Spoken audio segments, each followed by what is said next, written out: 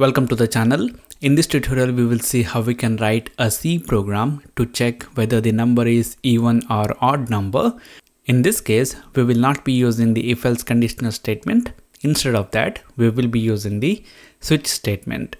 Whenever we have an integer number, in order to say whether this number is even or odd, what we do is we take this number and we divide it by 2 and we check the remainder value.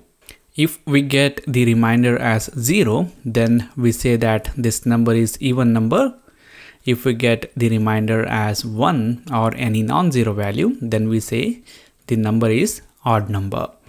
But the thing here is, whenever we divide any integer number by 2, the remainder value that we get, it will be either 0 or 1. For example, let us say we're gonna take the number 121. So when we divide it by 2, it will be 60, 120 and the remainder is 1. Similarly, if we take, let us say 240, and when we divide it by 2, it will be 120 and 240 and the remainder is 0. So if it is an integer number, when we divide that number by 2, the remainder value that we get will be either 0 or 1. So we will be using this logic and we will write the program. So here what I have done is I have included stdio.h header file to the program, and also I have written the main function. So the first thing that we do is we will declare the variables that we need, and in this case we will ask the user to enter the number. So to store that number we need a variable. I'm going to take integer type of variable and I'm going to call it as number.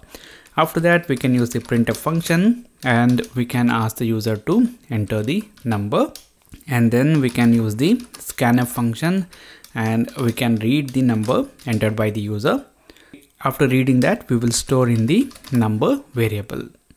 Now we have the number. We just have to say whether it is even or odd. So what we have to do is we have to divide the number entered by the user by 2 and we have to get the remainder value. As I have explained before, when we divide an integer number by 2, the remainder value that we get will be either 0 or 1. So in this case, we will use the switch statement, and in this switch conditional part, what we do is we divide the number by 2 and we will get the remainder value. So in order to get the remainder value, when we divide a number by another number, we will use the modulus operator, which is denoted by this percentage symbol. So here what we want to do, we want to divide the value present in this number variable by 2 and we want the remainder value. So we will write number modulus operator 2. And in C programming language, we have a condition that the switch expression that we write, it should result in an integer value. So in this case, we will get an integer value. So here we need to write the cases. So two possible cases are the remainder value will be 0 or 1. So we will write the cases for them. So case 0. So if we get the value 0 here as the remainder value, then it means that the number entered by the user is an even number. We can display that to the screen by using the printf function. So it will be %d is an even number. And here we will refer the number variable's value. And after that we will use the break statement and we will terminate the particular case. Okay. After that, the another case value that we write will be case 1, the possible value. So in this case, if we get the remainder value as 1, it means that the number is odd, and we can display that to the screen. So I'm going to copy and paste the code, and here I'm going to say is a odd number. Okay. So these are the two possible case values that we have in this program. So whenever we divide an integer number by 2, the remainder value will be either 0 or 1. So that's it. We have written the program. Let's run this. Enter the integer value. I'm going to say 365. It says it is an odd number. close that. We will run it one more time, and this time we will enter 842. It says it is an even number. Now what we are doing here is we are just getting the reminder value, but if you want, you can compare the reminder value that we get, which is nothing but we will check whether the reminder value that we get when we divide the value present in the number variable by 2, whether that is equal to 0 or not. Here this double equal to is the comparison operator. So we are checking whether the reminder value is 0 or not. If it is 0, then this comparison operation will return 1, which indicates true.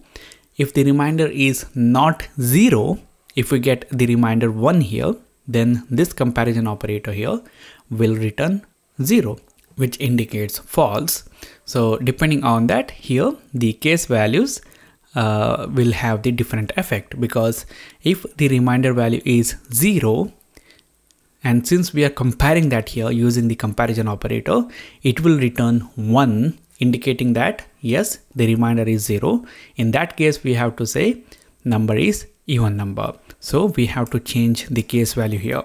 If we use this method, the case 1 will be for the even number, and if we get 0 here because of this comparison, which means that reminder is not 0, it is 1, then this comparison operation will return 0, indicating false. So here we need to have 0 for the odd numbers. Okay, if it is confusing, just understand the logic, you will get it. I'm gonna save the program, I'm gonna run it. I'm gonna say 456. It says it is an even number. Run it one more time. I'm gonna say 241. It is an odd number. So this is how you can write a simple C program to check whether the number entered by the user is even or odd by using the switch statement. If you like this video, hit the like button. If you don't like it, hit the dislike button. If you want to say something, then write that in the comment box. For more tutorials like this, do subscribe to the channel. Thank you for watching. I'll see you later in the next video.